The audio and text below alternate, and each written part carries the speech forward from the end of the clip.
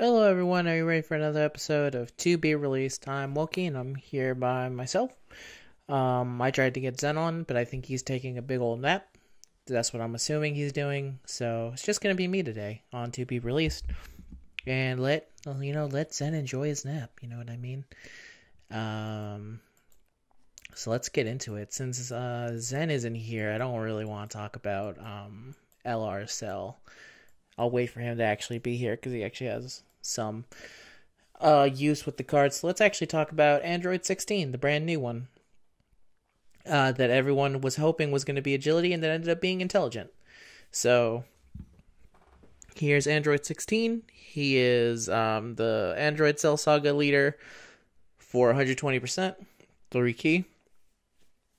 His passive skill is attack and defense 100% up, high chance to guard all attacks, defense 100% up, and all allies key +3 and attack 50% when your team has Super Saiyan Gohan or Super Saiyan 2 Gohan attacking in the same turn.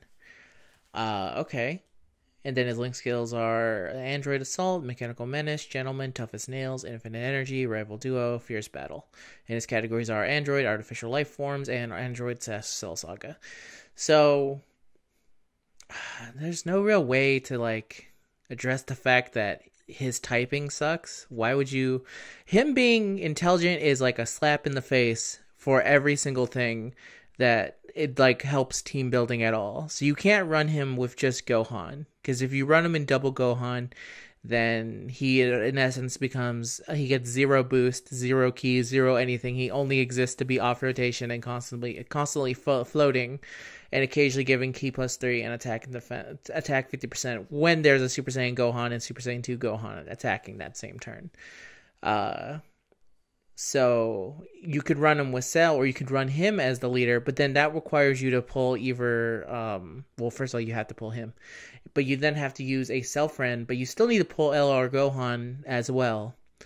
And it's, I don't know. And then when you actually use them, it turns out that so here's something that's unfortunate, because I did pull Android 16, and I also don't have a good Super Saiyan 1 Gohan or a Super Saiyan 2 good Gohan to go with him either. It's just my options are limited and it sucks.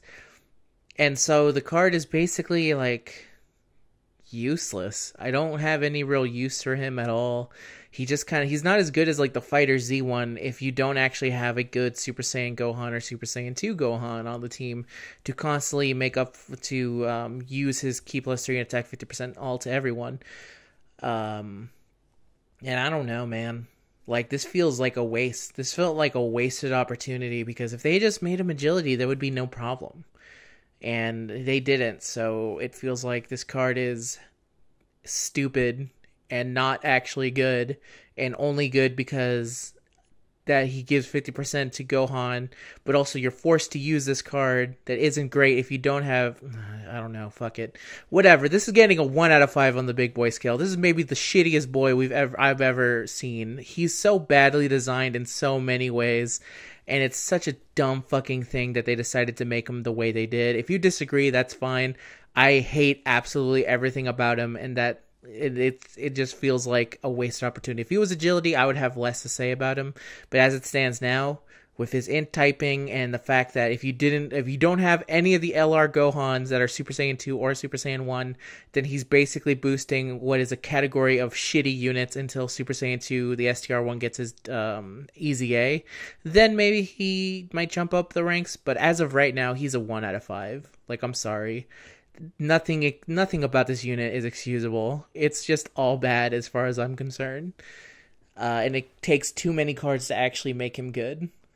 But, on the flip side, one of the best super attacks in the entire game. The bird, fantastic. I love it. That does not give him up to a 2 out of 5. He stays 1 out of 5 for me. So that's Android 16. Real shame. They should have made him agility. And now let's go on to some questions, because when it's just me by myself, man, we always get to questions super quick. So let's start with questions from YouTube comments from your boy Chips Ahoy. Question: do you think having 2 versions of the game has held back Dokkan #play Pokemon Masters? No, not really. The only thing that makes it annoying is sometimes they try and cater to global in some ways, and then that only thing. And I'm not saying like, oh, they shouldn't. The problem is that when they do it, then they give it to Japan, but they make it way better than what global got. So global ends up feeling like good for that brief moment where they were released, and then like later on when they get hit in Japan, they're like way better, and it's like, what the hell? Why couldn't we get this? Why couldn't, when Hit was released in North America, for example, he was a fantastic unit, he was great, no problems, right? But then he comes to Japan, and then we get a way to farm him, and we get like an entire new like stage and stuff. So it's like, what the fuck? And then we get LR Kale and Caulifla right afterwards, so it feels like it's a continuation of that idea that helps build his team. It's a big mess. So I don't know. It doesn't hold it back. I don't know if it was like 100% running on both sides that it would be better than what it is now. That's my current feeling on it anyway. Thank you for the question. And now we'll move on to Twitter. We'll have... first question comes in from Kevin, who asked, here's one now. What character would you like to see in Smash, regardless if it actually is possible? This is a tough one. Like, if I was going to use my card on anything, I want it to be on the most obscure character that only, like, 5 people would be hyped about. So, something like Travis Touchdown, or even, like, Francis York Morgan, now the Deadly Premonition, and is getting a sequel on the Switch, which is fucking crazy to me. For those of you who don't know what Deadly Premonition is, it is amazing. It is one of the most what-the-hell games out there. It is... bad in playing, I would say, but it's beautifully broken, and the story itself is like, it's something else. You have to experience it yourself. So there you go. It's Francis York Morgan and Travis Touchdown would be my choices. Next question comes in from Super Saiyan God, Super Saiyan Johan, who asks, what's the goal right now? The current goal is to get to 1,000 subscribers. Or are you talking about what's suitable? I don't know, dude. You're going to have to wait for the next LR, I'd imagine. So good luck with that one. Next question comes in from Airfighter, who asks, what's your thoughts on the Tobey Spider-Man movies? They're good. Even the bad one, the third one, is fun in its badness. One is, of course...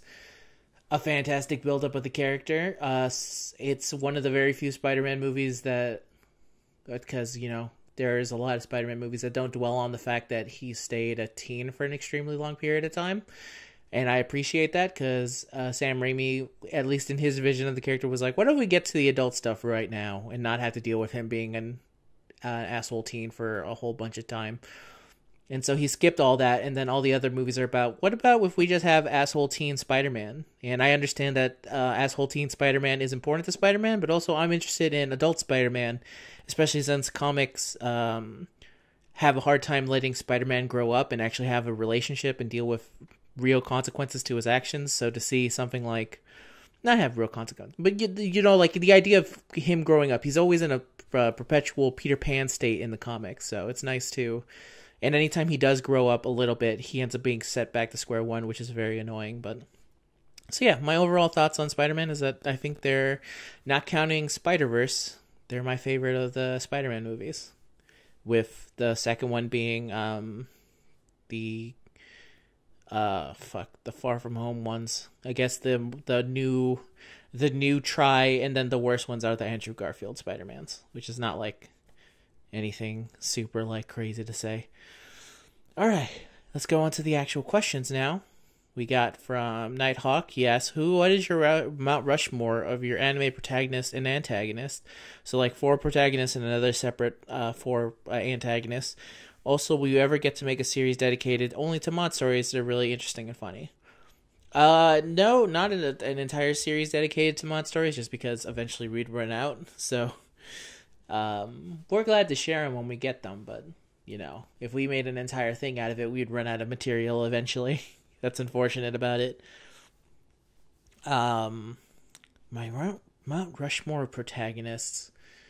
Let's see. I'll try and do it to like back and forth. So I would say for me personally, it'd be Jonathan and Dio. I like their rivalry. I like them a whole bunch. I like their the two sides of two different coins completely. Um, Joe and Rikishi from Ashita no Joe. That would be the next one right there. Goku and Frieza for me. That's another personal one, obviously. And the last one would be, let's see. Astro Boy and Pluto. There you go. That would be my 4. So those are my 4 protagonists and my 4 antagonists that I would see on a Mount Rushmore. My own personal one. So there you go. Thank you for the question. Next question comes in from Kaze NT, and he says, will you make Zen join the Wesker army? I don't have enough miracles in me to actually make him enjoy playing Wesker. So it's just going to be me on the Wesker side for a very long time and him constantly dying to Weskers or something. And next question comes from Warble G, who says, are DI players carried? And that is Morgan's second ability, Darkness Illusion, in Teppen. And the answer is no, because you do have to run a bunch of Hulk cards. And there's plenty of decks now that can actually, like, losing a unit isn't the worst thing in the world. Or like X, who can get Gaia armor now and kind of can shut down all of Morgan's shit because none of her halts are random except for one legendary card. So yeah, I don't think so. That's my current feeling. It's fair enough. Ryu is carried. That's about it. Solrock asks, how many times do you think Penta alone has used the GIF/video of it? And I used, for the questions answering, it's a question of Inosuke from Demon Slayer, doing his little contortionist thing where he puts his head below his legs. And I'm going to say infinite. I'm going to assume he's used that a whole bunch because he loves Demon Slayer, and as he should. It's a very good. Next question comes in from Jonathan Joestar, who asked, hey Wokey, can you recommend me some of your personal favorite anime? Yeah, sure, I can. A lot of my favorite animes end up being anime movies for the most part. So stuff like Akira, I really like, which is the obvious one. Jinro, the Wolf Brigade, stuff like that. All Satoshi Kon stuff, so Paprika, Perfect Blue, Millennium Actress, Tokyo Godfathers, and then he also has an actual anime series called Paranoia Agent, which Paranoia Agent is also fantastic and is one of my favorite anime, like, episodic things out there. And so some of the new stuff, obviously I'm caught up on Demon Slayer, and that's pretty fun. If you like to see a lot of pretty animations, go check out Demon Slayer. And I like a lot of the other stuff around it too. A lot of people give it a lot of shit, and I'm like, okay, sure, whatever. But also, I guess I wasn't expecting the highest of art or something. I don't know what the hell people were expecting. But I think it's perfectly fine. And the animation is, of course, gorgeous. And the music and everything around it is top-notch. And it goes very well with what's being shown. Some other stuff. Let me see. A lot of Studio Ghibli stuff. Grave of the Fireflies is from Studio Ghibli, and I feel it's not as talked about as some of the other stuff. And it's mainly because Grave of the Fireflies is extremely sad. But it's also I think it's one of the greatest animated films in general for me. So I would say check that one out for sure. Let me see. Some other stuff that I think that's a good, like a good meter of stuff, I suppose. If there was anything more specific, you can ask me in the comments and I'll try and think of some other stuff. I've seen a lot of anime stuff over the years. Sometimes it's hard for me to remember all of it, but I do enjoy all of it because I love animation and I think it's all fantastic. So there you go. There's some, for sure, check out any of Satoshi Kon stuff. He's fantastic. And especially Perfect Blue is fantastic for around a horror time because it's very scary. Next question. Thank you for the question, Jonathan Joestar. Next question comes in from Special Fire Force Matt, who asks, now that we know Season 2 is coming to Smash Ultimate, who do you want in the game? Francis York Morgan and Travis Touchdown. That's it. Thank you for the question. Next question comes from, and I'll also answer for Zen, Dante. Next question comes in from Team Y'all Asin, who says, what were your thoughts and opinions on the Nintendo Direct? And I thought my thought and opinion is that it was fantastic. It was great. It was a whole different barrage of stuff, which is fantastic. It was a lot of fun. It was very good. And that's about it. That's like my honest opinions on it, is that it's very good. And Nintendo's very good at, like, I don't know when this happened, but the Switch is turning into something where it's like, in the beginning it was a lot of ports of third-party stuff, and now I guess some people are like, enough with the third parties, not realizing that the biggest problem with Nintendo has always been is that they don't support third parties very well. So the idea of them being like, no, here's a third party, fucking Deadly Premonition 2, like, that's insane to me. That's great. And it should be applauded for what they're doing.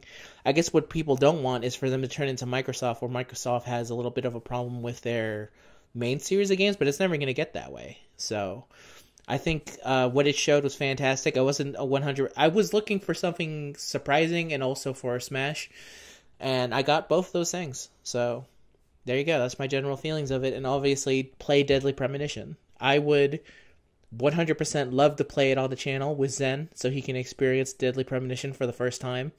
But I don't have the current setup to do that. So until that day happens, hey, we'll look forward to it. And the final question comes in from Wet Towelettes. If you woke up in a village in the middle of the desert in Kenya with no conceivable way out, how long would it take for you to decide to kill yourself? And the answer is, I would never kill myself.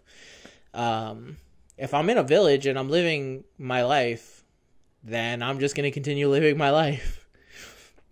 It seems silly to me to be like, oh no, I'm in a situation where it's not ideal, but also I'm not being tortured. I'm not, like, dying. All I'm doing is living in a village in Kenya. And that sounds fantastic, especially if it means, like, I got no bills on me. I don't have to worry about anything. The bummer thing is that I don't know where the fuck my family's ever going to find me, and I'm sorry for them to know that they'll, they'll have lost me. But I can't, but in order to eventually meet up with them again, I can't, in good faith, ever kill myself. So there you go. And I know this was a joking thing, but I also believe in general the answer is to not kill yourself. So don't worry about it. And that's all the questions we got for today. Thank you, everyone, to bring it in. Sorry that Zen was taking the biggest nap, the hardest of naps. But hey, it happens sometimes. So until next time, I hope you enjoyed it. And now here's the outro for To Be Released. It's, hey kids, remember, don't play Dokkan, because if you do play Dokkan, you go to hell before you die, and that's no good.